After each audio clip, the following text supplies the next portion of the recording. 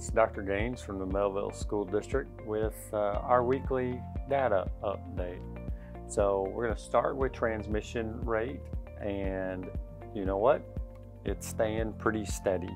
We did go from 1.02 to 1.03 across the region, but we've been really steady in terms of transmission rate for quite some time. We did have that one reporting period without data that shows as a big decrease, but overall we've been stable.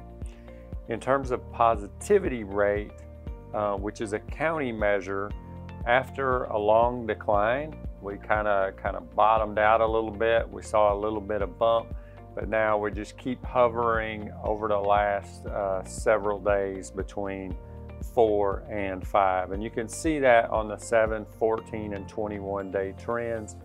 We just seem to be in that narrow band of where things are going. In the percent change of daily new cases, it continues to be erratic, ups followed by downs.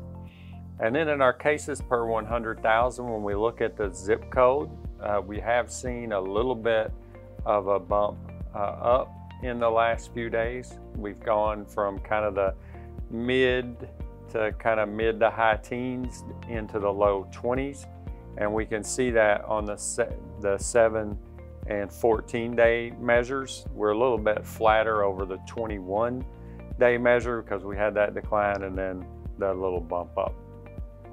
When we look at age band data, we've seen a fair amount of stability in the elementary and middle school age groups, and we've seen a significant decline among the high school age groups. Now, when we look at that over the 7, 14, and 21 day period, we can see that decline in the high school age group as well. And that's part of the reason that we're bringing high school back on October 27th in our blended model. Another reason is the age band positivity rate.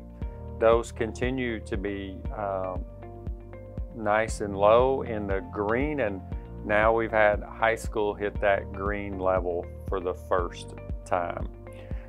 Now, when we look internally, we publish this dashboard on our website every Monday, and it's for the prior week.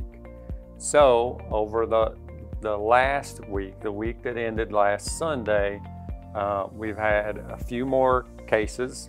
We've had a lot more kids in the buildings. Last week, we tripled the number of students in our buildings. So we anticipated that we would see an increase, and we did. And we can look at it week over week, and we can see that with K2 only here, our numbers were relatively low, but as we brought more students back, we've seen those numbers go up. Those numbers have been in the community.